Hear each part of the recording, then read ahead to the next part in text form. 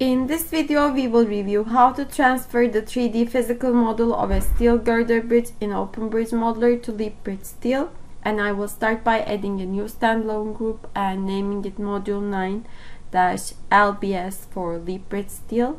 I hit OK and I will start OpenBridge Modeler.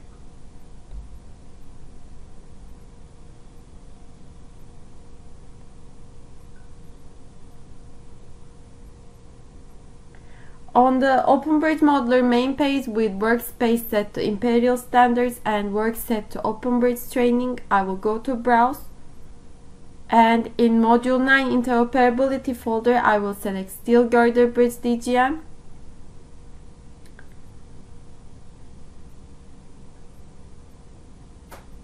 And for the mismatch alert I will select the second option, use active workspace and work set.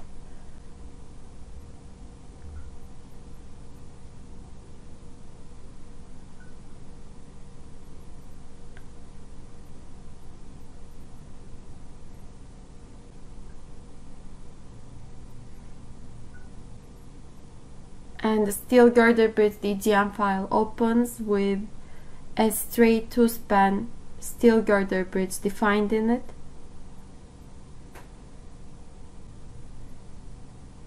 I will go to Utilities tab and select LeapBridge Steel Send to Tool to open the data transfer report and send the model to LeapBridge Steel. In the Data Transfer Information window, with the Model Transfer Report option enabled, I can review the assumptions made when sending the physical model to the analytical software. And in this window, I will click OK to send the model to LeapBridge Steel.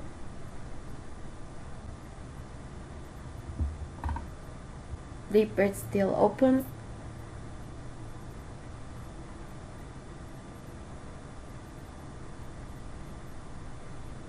And I will click OK when prompted to confirm the successful data transfer. In LeapBridge Steel, first I will turn off the display of the roadway and I will fit the view to review the transferred model in the software.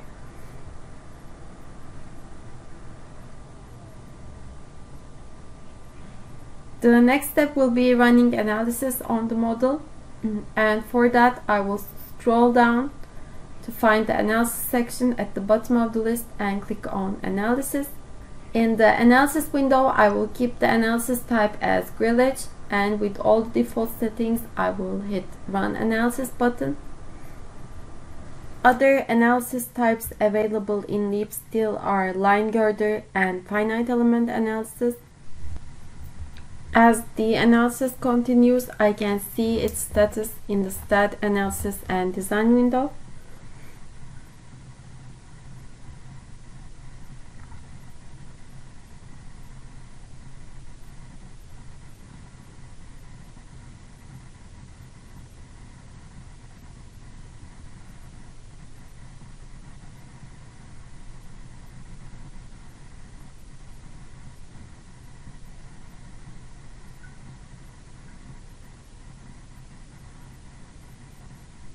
Once the analysis is complete, a message box appears showing that the analytical model was run successfully. I hit OK here.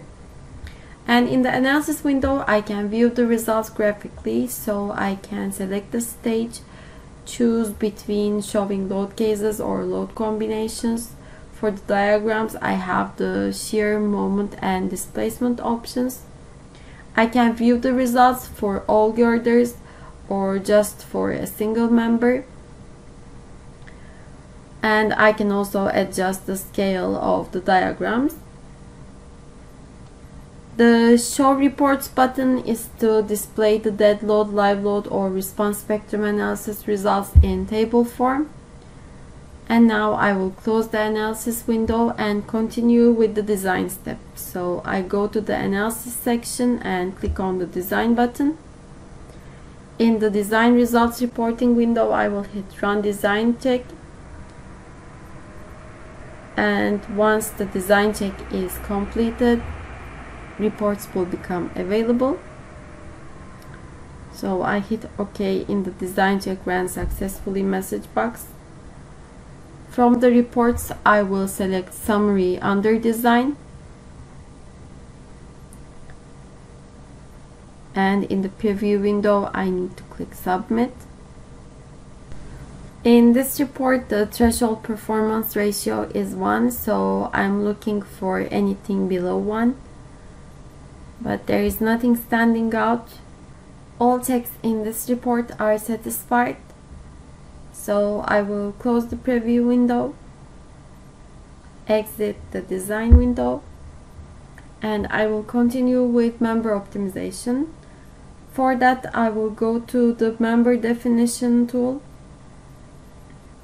and here I will perform design optimization for the first beam. So I select selected member. When the member optimization is complete for member 01, I click OK in the dialog box and I will go to design results. For the top flange in the midsection of the beam above the pier, the required area is more than the provided area.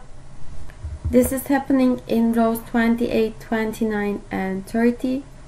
The input area is 21 while the required area is 22.5. And to fix this, I will go back to the previous window. Here I will change the member type from web to top flange. And for the third and fourth row where this problem is occurring, I will change the top flange thickness to 1.75.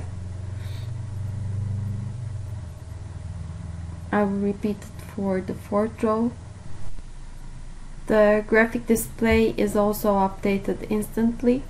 And now I will copy this information from member 01 to the rest of the beam. So I go to copy member definition to group 01 and select all members.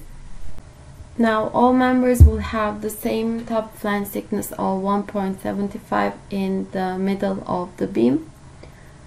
And as I'm working in the standalone workflow of OpenBridge Designer, I can send the changes in the dimensions of the steel plate girders back to OpenBridge Modeler, and the physical model will be updated accordingly.